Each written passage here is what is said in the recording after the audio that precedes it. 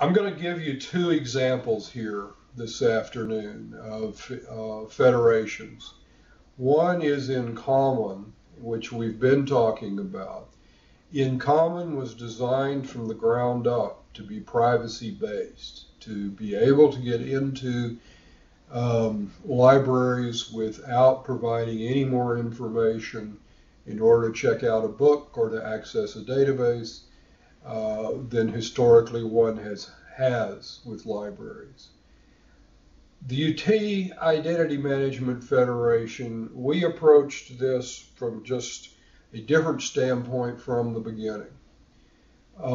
We were trying to do business between and among our institutions, and consequently we had little different rules that we wanted to be able to enforce. It does not in any sense overshadow or mean we can't use In Common. We can. The goal here was to always be compatible. It's just that our thrust was somewhat different. If you look at In Common, and I have done some dreadful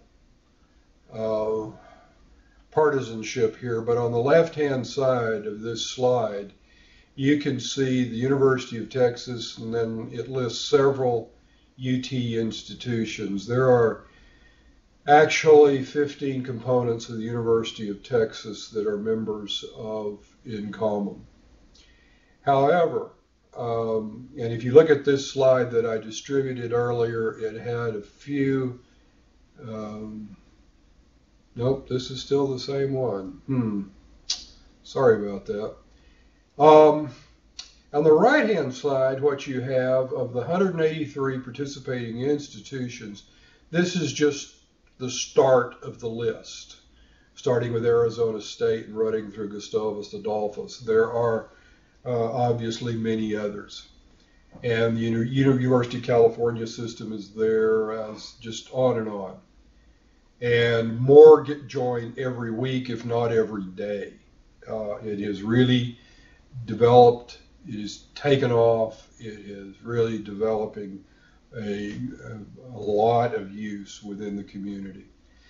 Other entities that are in common are the 7 national labs. You may see some up here that are of interest to you. NIH and NSF being the ones that research institutions want to deal with. TerraGrid for high-speed computing. There are 66 sponsored partners, and realize that on these 3 slides for In Common, I have simply put up examples. I haven't really put up everything. One of the ones that is kind of interesting here for you all is the MCNC, which is a collection of K12 institutions in North Carolina. And I don't know as much about that probably as Paul does, so he may be a better one to ask about that. But it just points out that higher ed in many cases in support of K through 12 is providing this kind of access. It's not entirely clear that it is in how much it is in Common's mission to do that, because they kind of have, the executive committee the service kind of has its hands full doing certain things. So it may be that local universities within a region or within a state are the appropriate things to do business or to put in federations that also reach K through 12, simply because they're closer and have the direct relationships with the people in order to make it happen. Notice also that National Student Clearinghouse is on here, which is one of the ones that's also particularly interesting to people within higher ed and making students available. Now come back to the University of Texas Federation. It has been operational since September of 2006. I believe that there are 17 entities listed on this slide.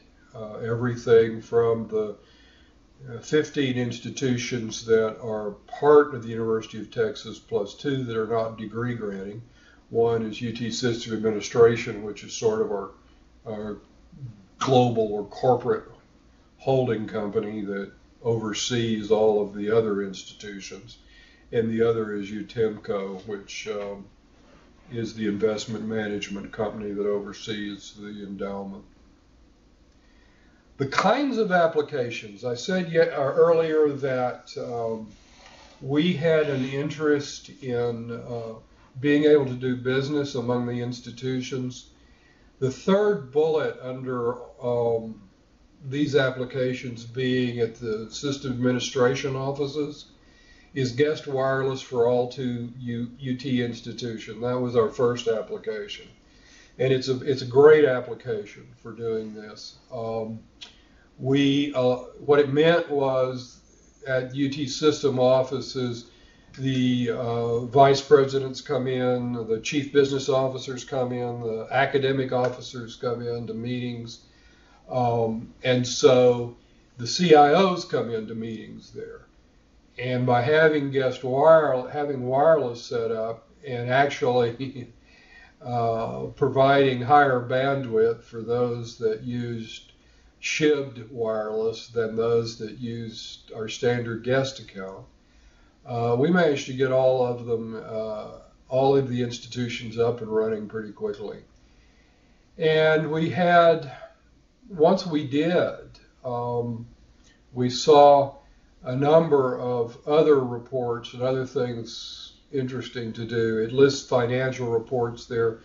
The institutions all was another first application that we did simply because the monthly financial report is something that all 15 institutions had to do every month, but it only involved one person, but the entire infrastructure had to work. So it was easy for us to debug.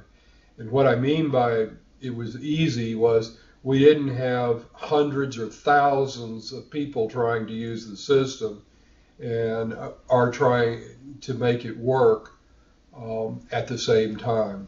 So that was useful for us. As soon as it came up, and like I say, we have about 50 applications that are currently running there. We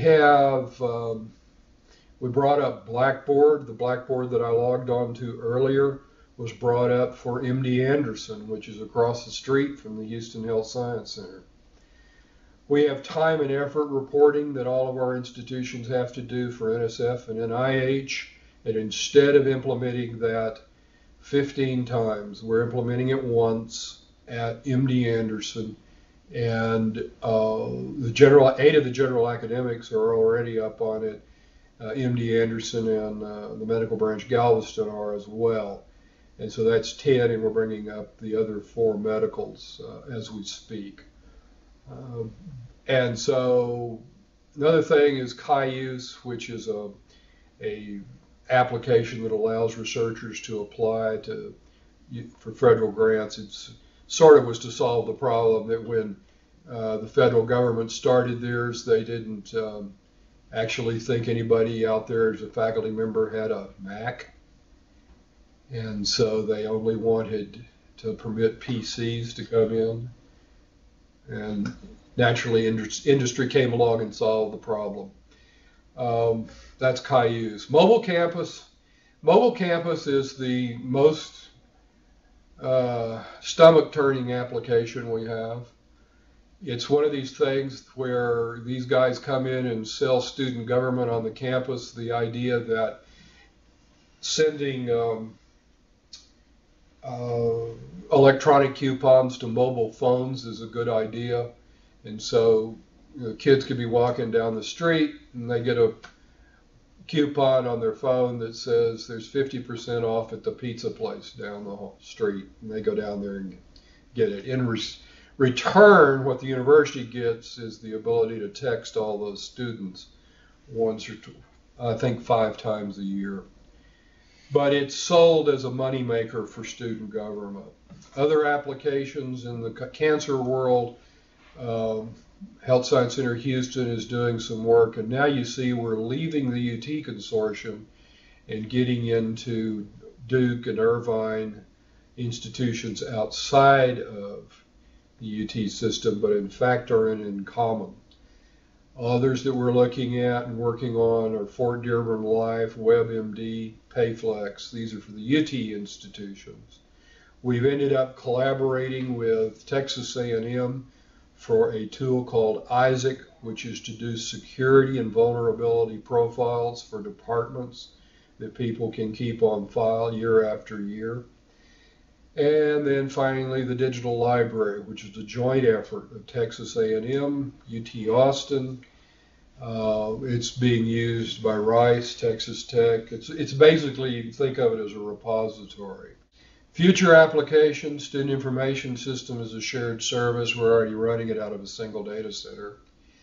HR finance is a shared service.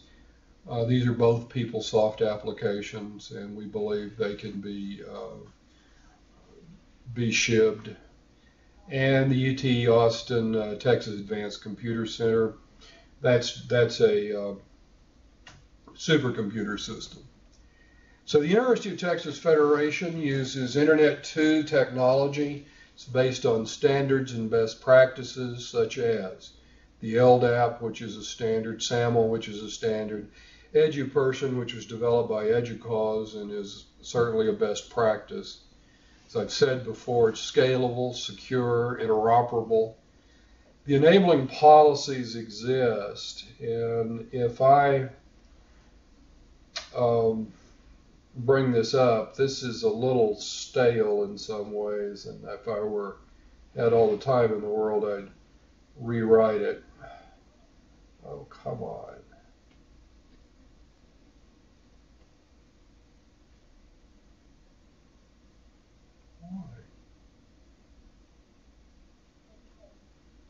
You go down to the bottom of this page. Here are the UT documents. These documents are all there for your stealing if you want to create your own federation. And these are our core documents. You can go on to this website, utsystem.edu, and pull up all of these documents and feel free to use them as though they were your own. And don't forget that there's also in common policies and documents, and you're free to use those too if you're developing your own federation. If you just want to join in Commons Federation or somebody else's federation, you don't need to develop the documents. You just live by their rules, and that makes sense to live within a federation's rules because we're talking about interoperability and collaboration. So we've all got to find a set of rules we can live under that we can agree to.